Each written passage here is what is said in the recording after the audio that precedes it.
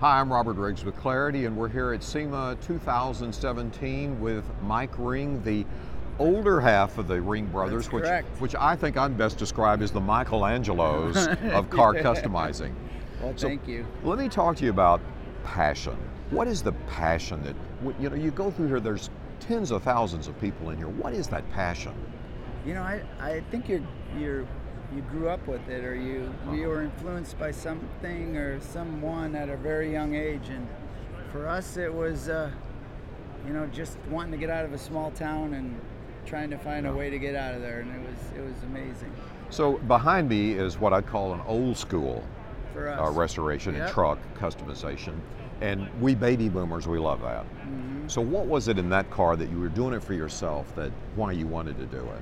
We'd done so many cars, and we really hadn't been known for doing any trucks at all. And what's nice about it is you didn't have to get super crazy, and it wasn't to make a statement or anything. It was just about making a cool little truck for the shop. So using the original chassis to start with was, not normal for us, and it was just fun. It was just fun.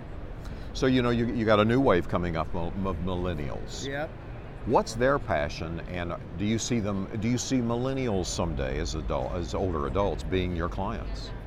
I think the millennials are going to demand a whole different type of vehicle. I hope they do. I'm a little nervous that they will just take Uber everywhere and not even want a vehicle anymore. I don't know where it's going, but I hope they do. But I think the technology with these kids and what they're going to want, I mean, we're seeing it with the young guys we have working for us, to be able to model things, like I say, in CAD and create a car maybe that's not even been out there. It's their dream. And really, with technology today, there's shops like ours that can build anything.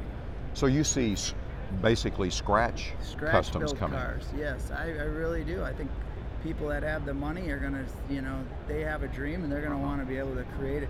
And a lot of the young people today could probably design their own car in some way that could bring to somebody and pull it off.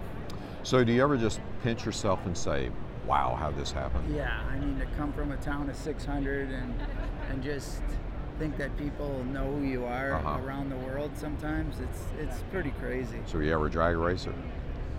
No, not yet. I'm the one that's to do the body work and paint. My brother loves to just tear them up and chip them up, and he doesn't care. I get a little bit upset with that, but after SEMA, then the pressure's off.